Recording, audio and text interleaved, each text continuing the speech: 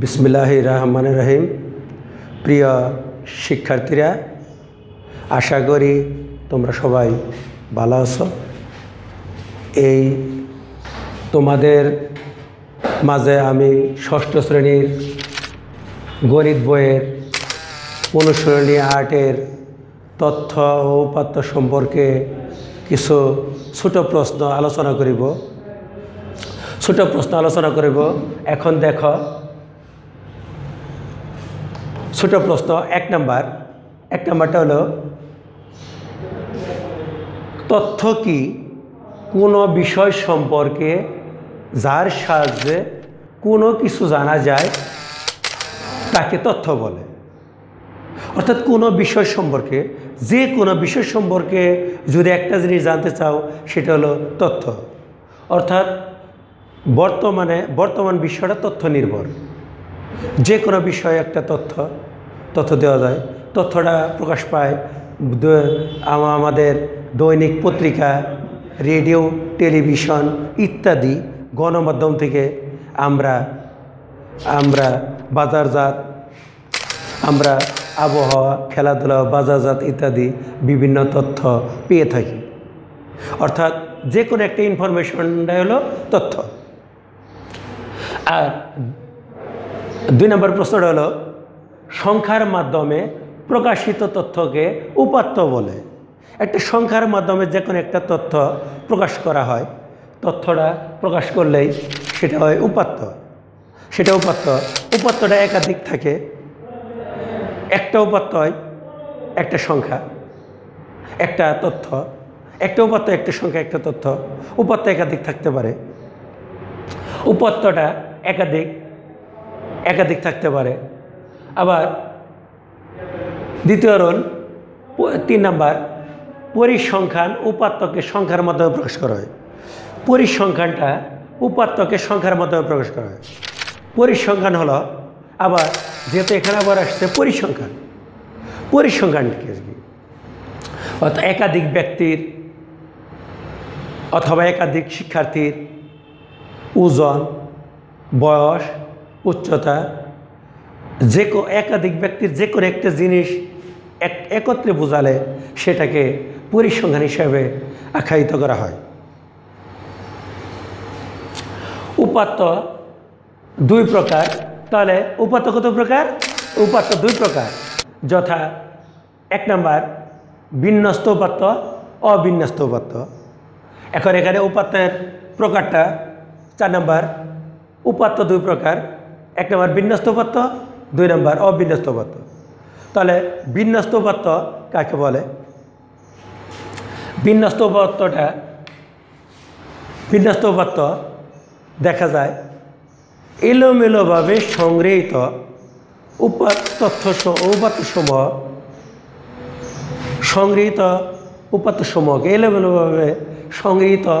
উপাত্তসমূহকে অবিন্যস্ত উপাত্ত বলে। আর বিন্যস্ত উপাত্তটা হলো এলোমেলোভাবে সংগৃহীত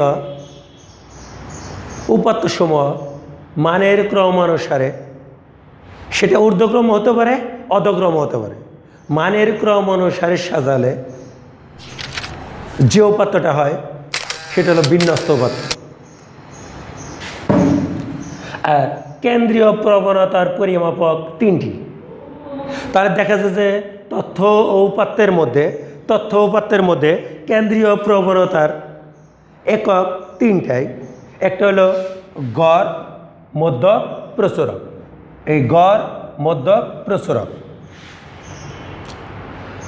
আবার 6 নম্বর প্রশ্নটা, গড় নির্ণয়ের সূত্র উপাত্ত সময়ের সমষ্টি বা উপাত্ত সময়ের সংখ্যা।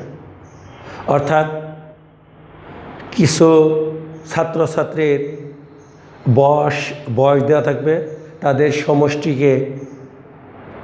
বয়সের সমষ্টিকে তাদের উপাত্ত সংখ্যা দ্বারা ভাগ করলে গড় পাওয়া যায়। অর্থাৎ উপাত্ত সময়ের সমষ্টিকে উপাত্ত সময়ের সংখ্যা দ্বারা ভাগ করলে কি পাওয়া যায়? গড় পাওয়া যায়। 7 নম্বর, মধ্যক কি?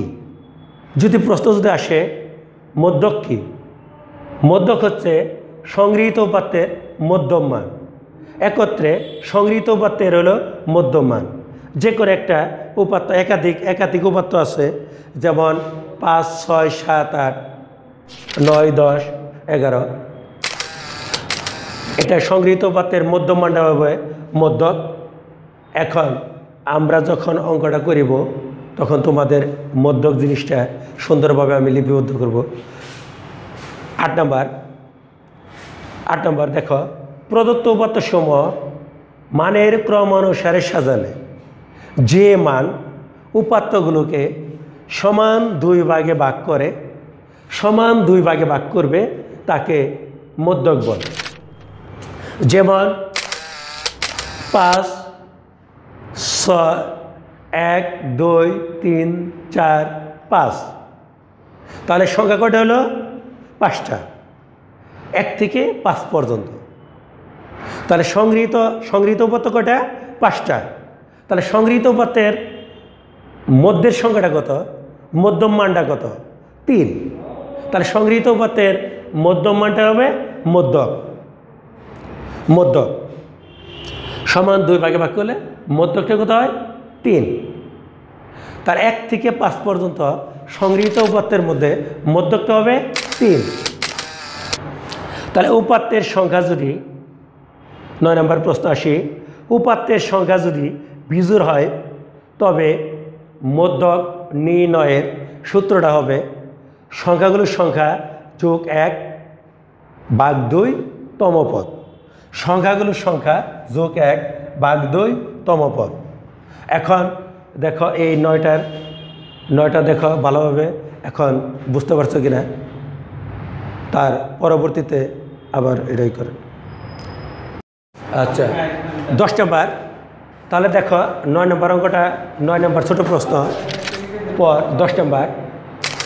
উপাত্তের সংখ্যা যদি জোড় হয়, তাহলে উপাত্তের সংখ্যা যদি জোড় হয় তবে মধ্যক হবে মধ্যপদ দ্বয়ের গড়।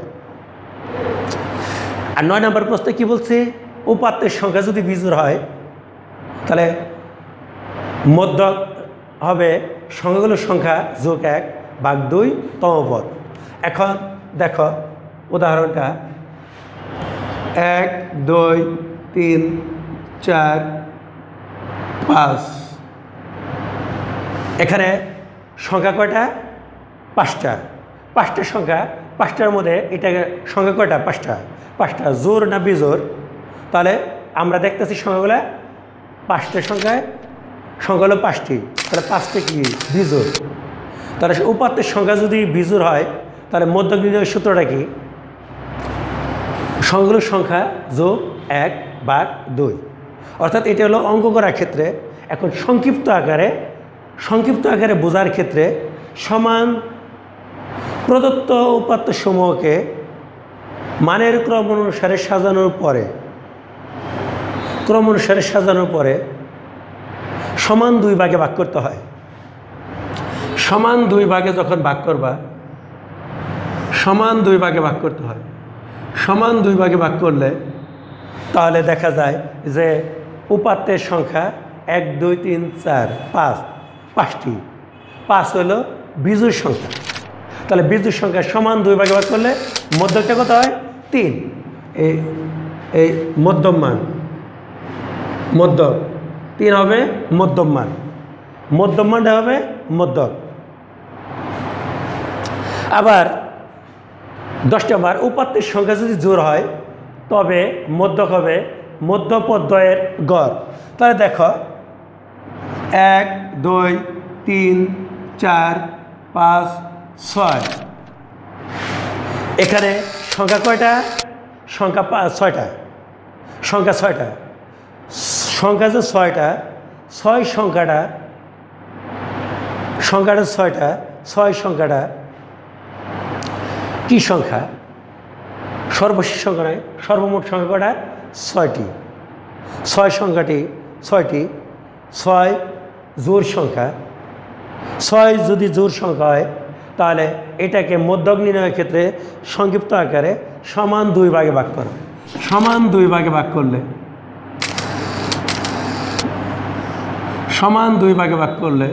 প্রতিটা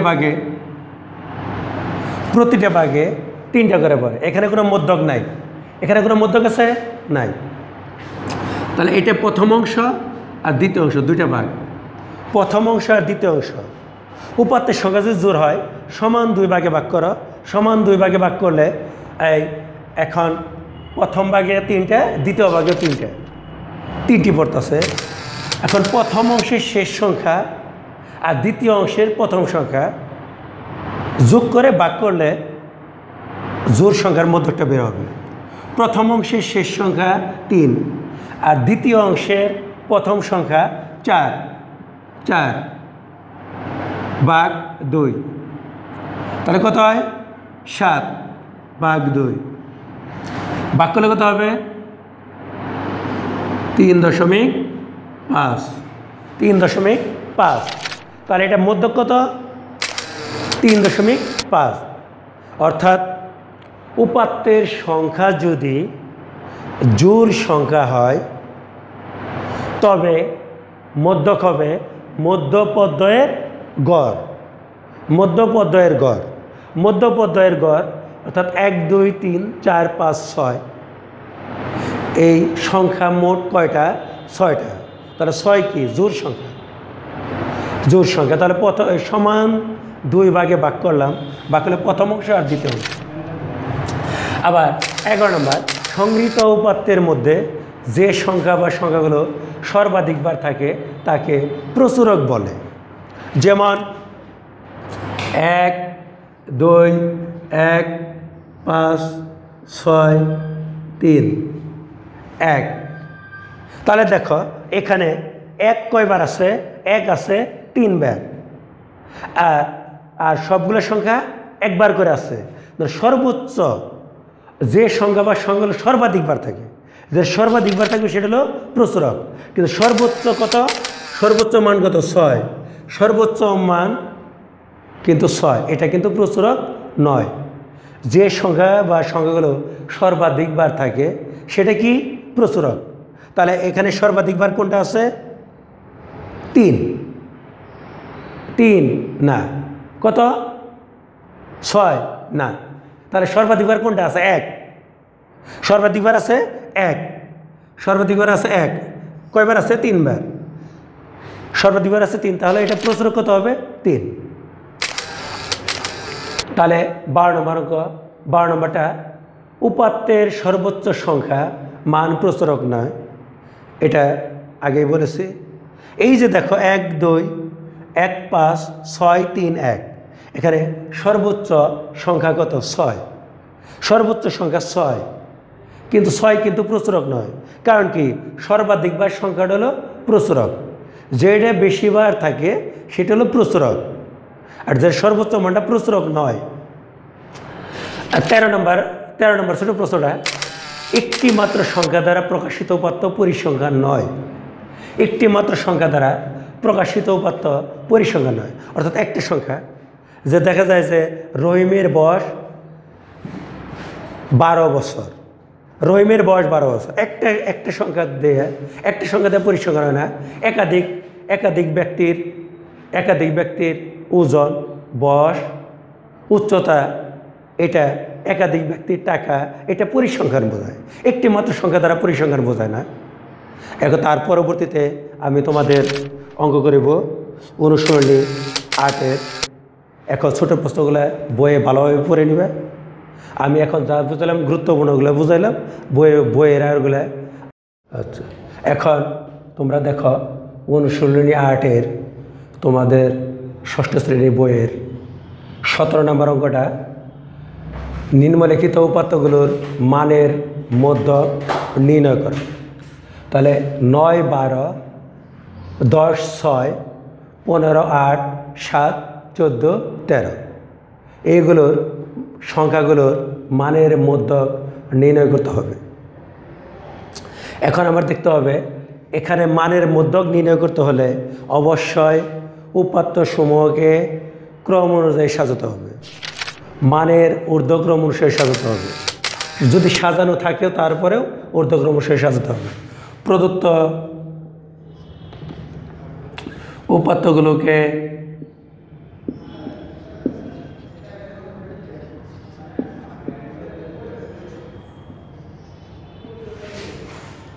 মানের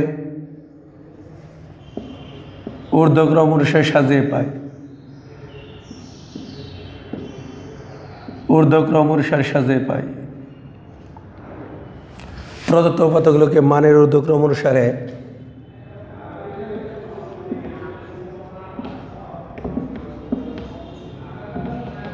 সাজিয়ে পাই।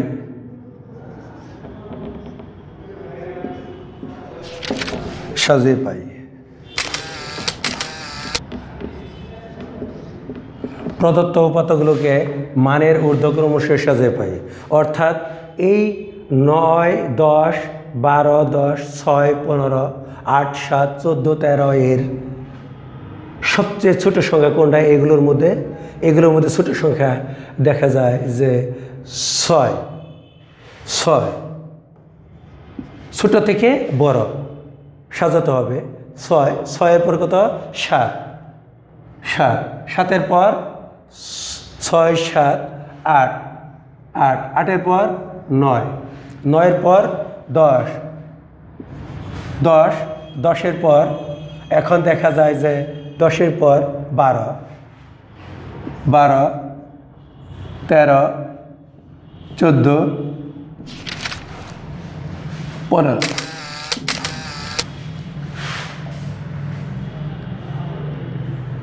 এখন দেখো মানের ঊর্ধ্বক্রম অনুসারে সাজাতে হবে। প্রথমে সাজানোর পর এখন দেখতে হবে সংখ্যা কয়টা? 1, 2, 3, 4, 5, 6, 7, 8, 9। সংখ্যা কয়টা? 9টা। মানের ঊর্ধ্বক্রম অনুসারে সাজানো হয়েছে, সংখ্যা হলো 9টা। এখানে উপাত্তের সংখ্যা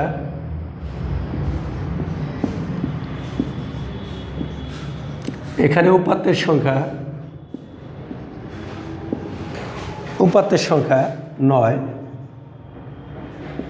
যা বিজোড় সংখ্যা।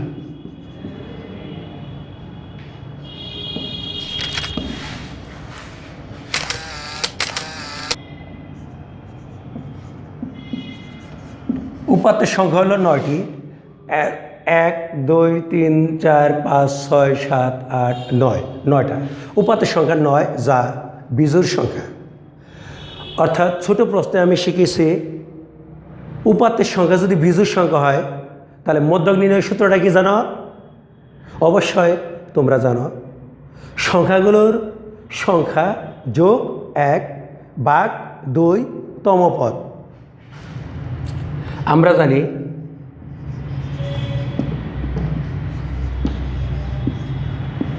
আমরা জানি মধ্যক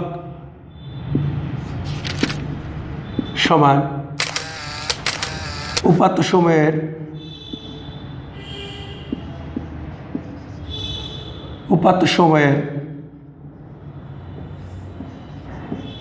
সংখ্যা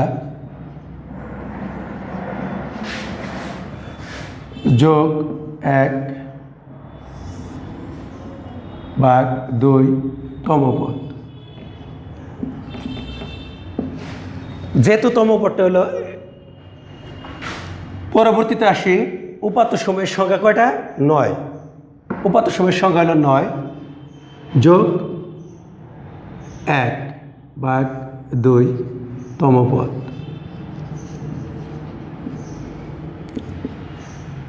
10 ভাগ 2 তম পদ। 2কে 2 দিয়ে ভাগ করলে 1, 10কে 2 দিয়ে ভাগ করলে 5, 5তম। 5তম পদ কত? 10। 5তম পদ 10। অতএব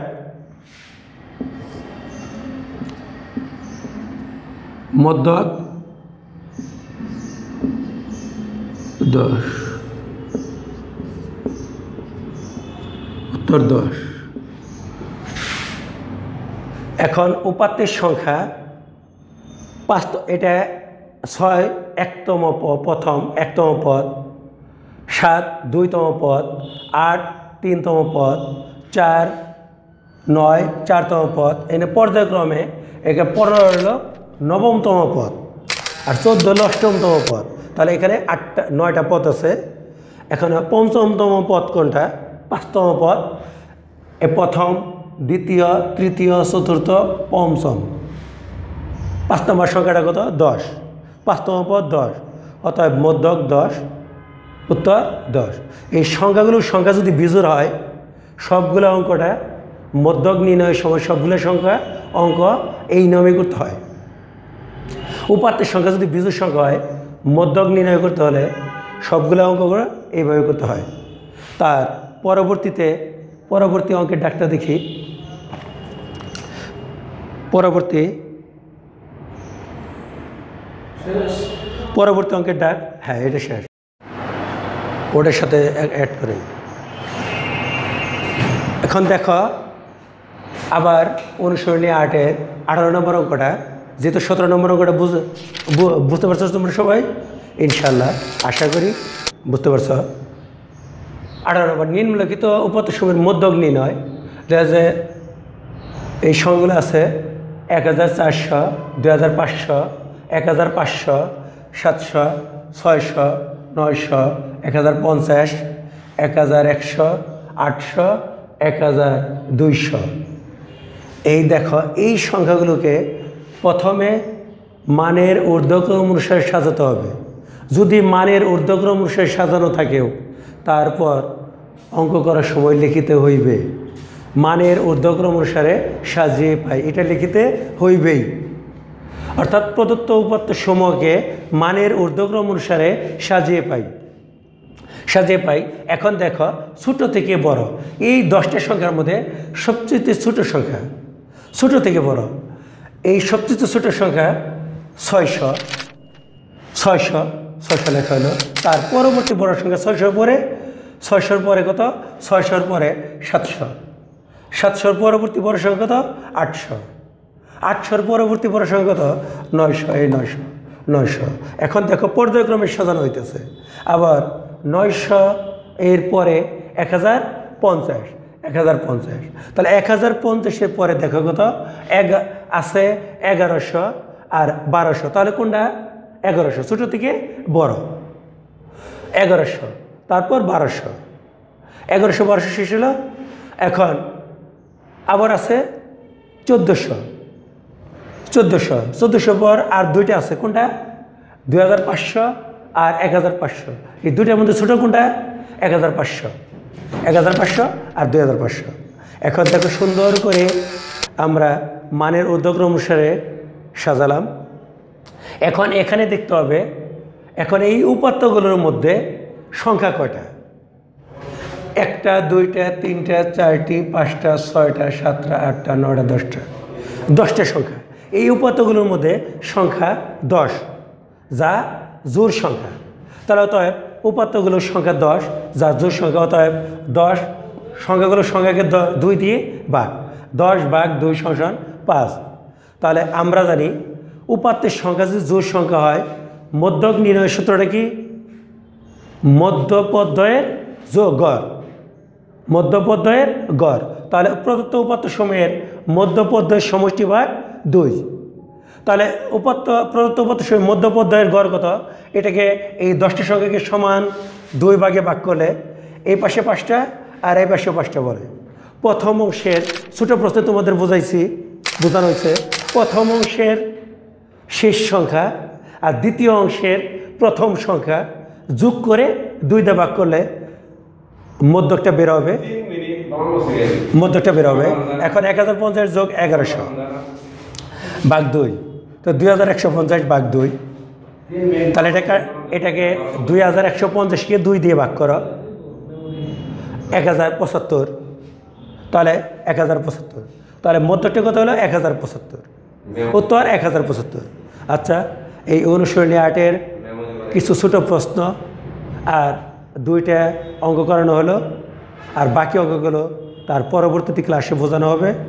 তোমরা পরবর্তী ক্লাসে অপেক্ষায় থাকবা, এবং আমি রুবেল এবং আমাদের প্রতিষ্ঠানের হেডমাস্টার লালু স্যার, উনিও ক্লাস নেবে। আমাদের ক্লাসগুলো ভালোভাবে খেয়াল করবা, যাতে তোমরা অনায়াসে বুঝতে পারো। এই